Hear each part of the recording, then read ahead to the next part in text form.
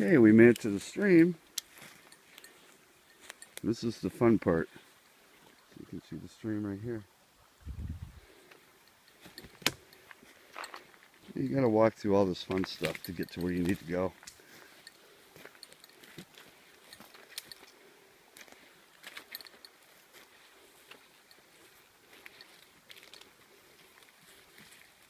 Good times. Every year there's something different, a fallen log, something goofy. But it's relaxing, the woods are beautiful. You hear the stream going in the background.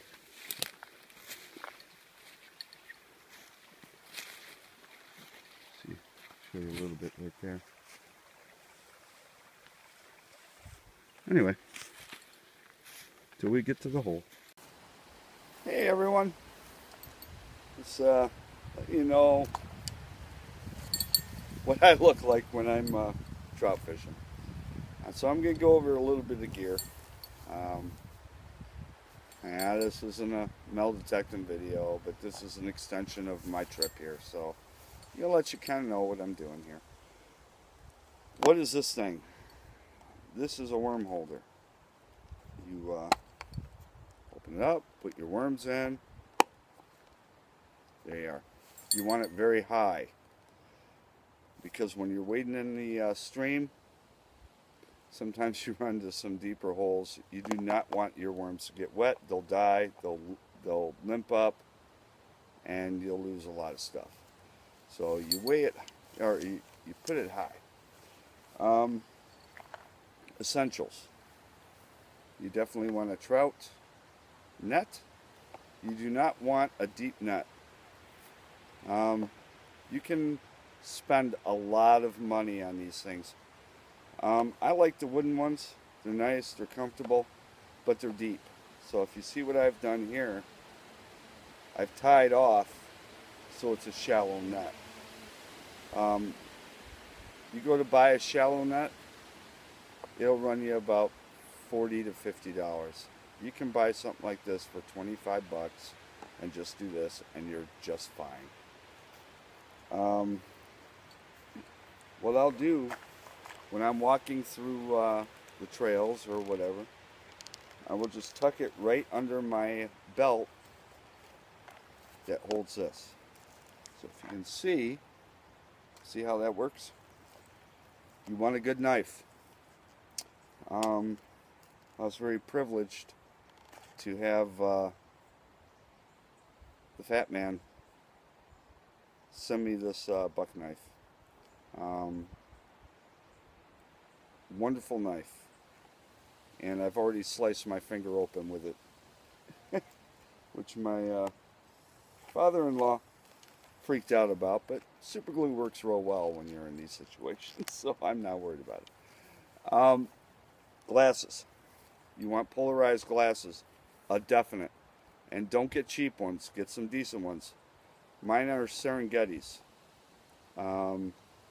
You'll see me in videos wearing these. These are very lightweight, they cling to your head, they see a lot in the water. You cannot fish without polarized lenses, so definitely get these. Okay, what else? A good vest. Always make sure you have a good vest. Lots of pockets. You want stuff for your pliers, a must. You want stuff for your sinkers. You want stuff for your swivels. You want a pocket for, very importantly, your cigars. Because trust me, when you're up north, the mosquitoes get kind of nasty. You can put all the bug dope on you want, which I carry. I'll show you. I use Deep Woods Off.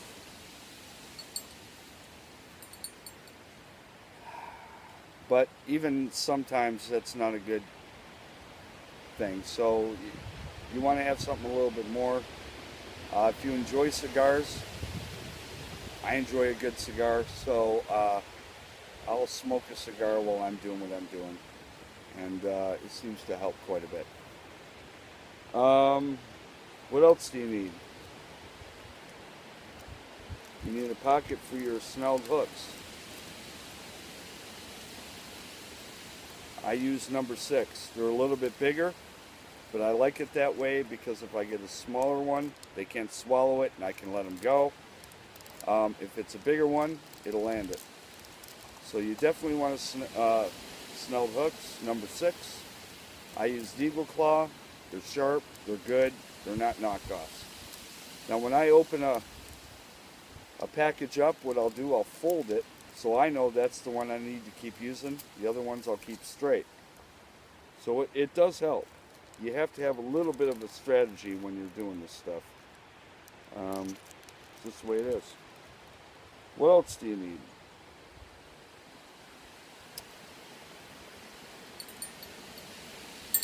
Not much more than that. I'm going to go into what I use for my poles. So let me get to that.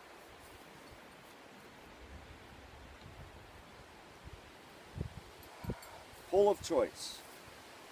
All right. I've got 3 poles I always bring to the stream. Because there are certain spots we go to that hold bigger trout. So, there are the poles I use and the reels I use. I use a St. Croix rod and a Shimano reel. And I won't go anything less than a Stratic. Okay? That's important. They're about $100 a piece. Yeah, they're a little pricey. The pole's about 80, depending on what kind of St. Croix you want. So you're looking at a $200 rig. These have a lot of ball bearings in them. They're very smooth. The drag is awesome. Never fails.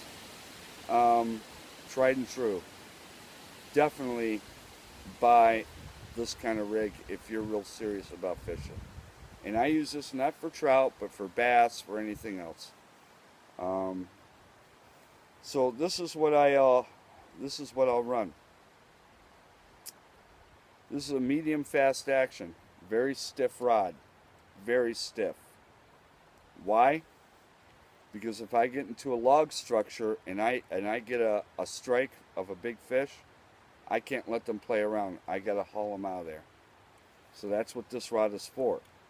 So if I'm going to a part of the stream that I know I'm going to run into that, I will use this rod. That's that. This rod is my main rod for trout fishing. It's 1000 Symmetry Shimano, and this is an ultralight, 6 foot, and it's a fast action power. So you got a lot of backbone here, but then it flexes quite a bit. The advantage of that, if you're in a wide open area, you can let the fish play out, let it tire itself, because the rod does all the work. All these rods I run 6-pound test. The disadvantage, if you're in a log jam or something like that where you got to get a fish out, you'll lose it every time because there's too much flex. But it's a very wonderful setup. It works awesome. But you just can't take it everywhere. That's the problem. If you're getting into log jams and stuff, not a way to do it. But this is my main rod. If I'm going in open areas and things, stuff I know, or places I know in my stream where I have some leeway, there's not a lot of logs, not a lot of branches, this is what I'll use. This is what I'm going to use today. And last but not least, St. Croix Triumph rod. This is a medium light, fast action, which means, again, you got a lot of bulk in the beginning and a little bit more flex in the end. I'm running a Fin Nor Ahab, and if anyone knows about anything about fly fishing and Fin Nor, these are great reels. Cork seat for your drag, never fails, awesome reel, very smooth. I think the symmetry is a little bit better than this, but this is a great reel. This really is. You know, it's not as smooth, but it's good. Anyway, why do I use this one? If I get into a situation where I'm on the stream, again, wide open, but there might be a little bit of logs or whatever, this is a little bit longer rod. This is a 6-footer. I usually use 5.5 for trout fishing. But I like that extra length. If I know there's going to be some bigger trout in there, I can land them with this. I have landed steelhead with this. So, an important rod to have. When you're on a trout stream, you're going to run into very small, narrow spaces. I used to fly fish all the time. I loved it. The problem is you have to have a wide open area to fly fish. So I converted from fly fishing when I come up here to these kind of rods. And they've served me very well. That's why I stopped using, you can't use artificial bait like flies with these kind of rods. You can with a float or whatever. It's a pain in the butt. Don't even bother. I'll tell you what, a person that uses worms will outfish a fly fisherman every day. Sorry, it's the way it is. And as the speed of that stream goes, you have to kind of get a feel for it. How much weight do you put on? Do you want it to float? Do you want it to sink a little bit? Do you want it to sink down? Depending on the hole, depending on the current. Those are things you kind of have to fool around with. But this is what I use, and it's always a good time, man. So I hope I've given you a little bit of what I do when I'm here, what I use, why I use it. Hopefully we have some production today. I'm going to try and do some metal detecting either late today or tomorrow.